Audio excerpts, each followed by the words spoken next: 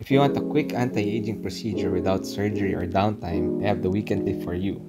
Hi, I'm Dr. Raynald Torres from the Raynald Center, and today I'm with Angela to show you what you need to know about the weekend lift. With a combination of Botox, dermal fillers, threads, and lip fillers. The first step is the consultation, where I assess her face to make a treatment plan. Here, I take a picture of Angela and I discuss the areas that will need to be addressed. I explain the aging process where there's a loss of volume, loss of skin elasticity, and wrinkles. I then formulate a customized treatment plan for her. I then explain to her the benefits and what to expect after. Before starting the treatment, I apply topical anesthesia for 30 minutes. I then clean and sterilize her face. I now inject Botox on her forehead, frown lines, and crow's feet. The wrinkles on their upper face are usually caused by the contraction of the muscles in this area. Botox will relax these muscles and lessen the wrinkles caused by them. Next is dermal fillers. I use hyaluronic acid fillers to fill out the hollow areas. In Angela's case, she has deep lines on her mid-face, something we call Indian lines. This hollowness gives the face a tired and drooping look. I just put enough fillers not to overfill her.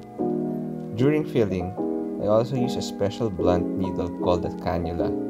This avoids puncturing blood vessels that can lead to bruising and more swelling. For the sagging jawline, I will put absorbable threads. There will be some mechanical lifting after placement of these threads. However, threads work best by stimulating collagen to form around them and give the skin more elasticity and tightness. It takes some time before collagen to form. This means it may take about a month before you see some changes on your face. I am now inserting each thread. When you age, collagen, the substance in your skin that gives it a rubbery and elastic feel, decreases. Stimulation of the skin with threads is called biostimulation. This triggers the skin to produce more collagen and bring back the youthful look and feel of your skin. I use a combination of large threads called cogs and small threads called monothreads. This will create an even mesh of threads in that area. After insertion of the threads, there may be a little bruising in the area. However, since no incision was done, compared to a surgical facelift, the amount of bruising is minimal and you may go to work the next day. The often overlooked part of the aging face is the lips. With time, the lip gradually loses volume, resulting in thinned out lips. In Angela's case, I sculpted her lips to emphasize the areas that are prominent, namely the middle part of the upper lip and the lateral part of the lower lip.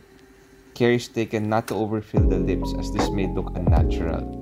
After the procedure, the lips quickly swell, but this subsides the next day. I advise the patient not to wet the area for at least 6 hours. The beauty of this procedure is there's little to no downtime. You may repeat the weekend lift after 6 to 12 months, depending on the condition of your skin. Here is Angela before and right after.